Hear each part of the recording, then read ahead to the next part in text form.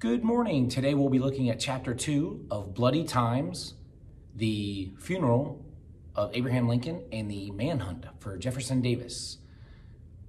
Begins on page 184 at the very top. Chapter 2. On March 23rd at 1 p.m., Lincoln left Washington, bound south on the ship River Queen. His wife Mary came with him, along with their son Tad. A day later, the vessel anchored off City Point, Virginia, headquarters of General Grant and the armies of the United States. Lincoln met with his commanders to discuss the war. General William Tecumseh Sherman asked Lincoln about his plans for Jefferson Davis. Many in the North wanted Davis hanged if he was captured. Did Lincoln think so too? Lincoln answered Sherman by saying that all he wanted was for the Southern armies to be defeated. He wanted the Confederate soldiers sent back to their homes, their farms, and their shops. Lincoln didn't answer Sherman's question about Jefferson Davis directly, but he told a story. There was a man, Lincoln said, who had sworn never to touch alcohol. He visited a friend who offered him a drink of lemonade. Then the friend suggested that the lemonade would taste better with a little brandy in it. The man replied that if some of the brandy were to get into his lemonade, unbeknown to him, that would be fine. Sherman believed that Lincoln meant it would be the best thing for the country if Jefferson Davis were simply leave and never return. As the Union president, Lincoln could hardly say in public that he wanted a man who had been a rebel against his government to get away without punishment. But if Davis were to escape, unbeknown to him, as Lincoln seemed to be suggesting that would be fine. At City Point, Lincoln received reports and sent messages. He haunted the Army Telegraph office for news of the battles raging in Virginia. He knew that soon Robert E. Lee must make a major decision. Would he sacrifice his army in a final hopeless battle to defend Richmond? Or would he abandon the Confederate capital and save his men to fight another day? In the afternoon of April 2nd, just one day later, Lee telegraphed another warning to Jefferson Davis in Richmond. "I think it absolutely necessary that we should abandon our position tonight," he wrote. Lee had made his choice. His army would retreat. Richmond would be captured. Davis packed some clothes, retrieved important papers and letters from his private office, and waited at the mansion. The messenger brought him word. The officials of his government had assembled at the station. The train that would carry the president and the cabinet of the Confederacy was loaded and ready to depart. Davis and a few friends left the White House, mounted their horses, and rode to the railroad station. Crowds did not line the streets to cheer their president or to shout best wishes for his journey. The citizens of Richmond were locking up their homes, hiding their valuables, or fleeing the city before the Yankees arrived. Throughout the day and into the night, countless people left however they could, on foot, on horseback, in carriages, in carts, or in wagons. Some rushed to the railroad station, hoping to catch the last train south. Few would escape. But not all of Richmond's inhabitants dreaded the capital's fall. Among the blacks of Richmond, the mood was happy. At the African church, it was a day of jubilation. Worshippers poured into the streets, congratulated one another, and prayed for the coming of the Union Army. When Jefferson Davis got to the station, he hesitated. Perhaps the fortunes of war had turned in the Confederacy's favor that night. Perhaps Lee had defeated the enemy after all, as he had done so many times before. For an hour, Davis held the loaded and waiting train in hopes of receiving good news from Lee. That telegram never came. The Army of the Northern Virginia would not save Richmond from its fate.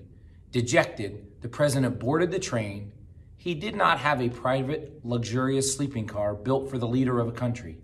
Davis took his seat in a common coach packed with officials of the government. The train gathered steam and crept out of the station at a slow speed, no more than 10 miles per hour. It was a humble, sobering departure for the President of the Confederate States of America from his capital city. As the train rolled out of Richmond, most of the passengers were somber. There was nothing left to say. It was near midnight, Postmaster General John Reagan on board the train remembered, when the President and his cabinet left the heroic city. As our train, frightfully overcrowded, rolled along toward Danville, we were oppressed with sorrow for those we left behind and the fears for the safety of General Lee and his army. The presidential train was not the last one to leave Richmond that night. A second one carried another cargo from the city, the treasure of the Confederacy, $500,000 in gold and in silver coins, plus deposits from the Richmond banks. Captain William Parker, an officer in the Confederate States Navy, was put in charge of the treasure and ordered to guard it during the trip to Danville.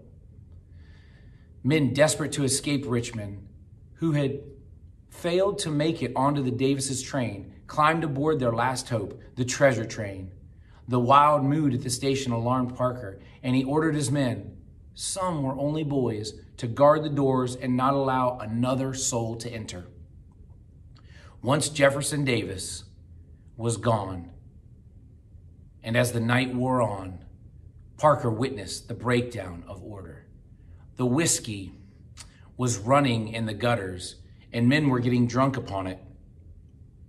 Large numbers of ruffians suddenly sprang into existence. I suppose thieves, deserters who had been hiding. If the mob learned that the cargo Parker and his men guarded, then the looters, driven by greed, would have attacked that train. Parker was prepared to order his men to fire on the crowd. Before that became necessary, the treasure train got up steam and followed Jefferson Davis into the night. Hello. Good morning. Yeah, stick with the plan. I'm actually recording right now, me reading chapter 2.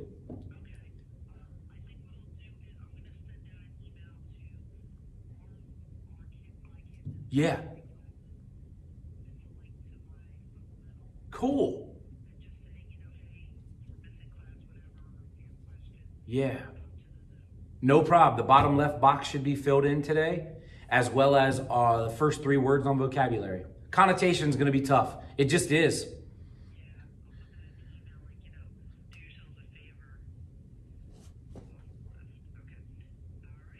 Cool. Thank you. Yeah, bye. After that short, brief interlude, to add to the chaos caused by the mobs, soon there would be fire, and it would not be the Union troops who would burn the city. The Confederates accidentally set their own city afire when they burned supplies to keep them from Union hands. The flames spread out of control and reduced much of the capital to ruins. Union troops outside Richmond would see the fire and hear the explosions. About 2 o'clock in the morning of April 3rd, bright fires were seen in the direction of Richmond. Shortly after, while we were looking at these fires, we heard explosions. One witness reported, on the way to Danville, the president's train stopped at Clover Station. It was 3 o'clock in the morning.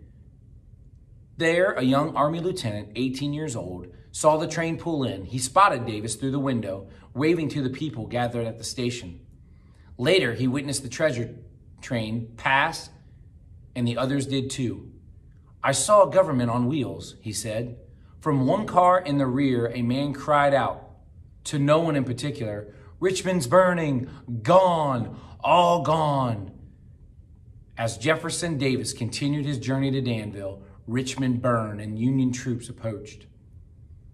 Around dawn, a black man who had escaped the city reached Union lines and reported what Lincoln and U.S. Grant, the commanding general of the armies of the United States, suspected. The Confederate government had abandoned the capital during the night, and the road to the city was open. There would be no battle for Richmond.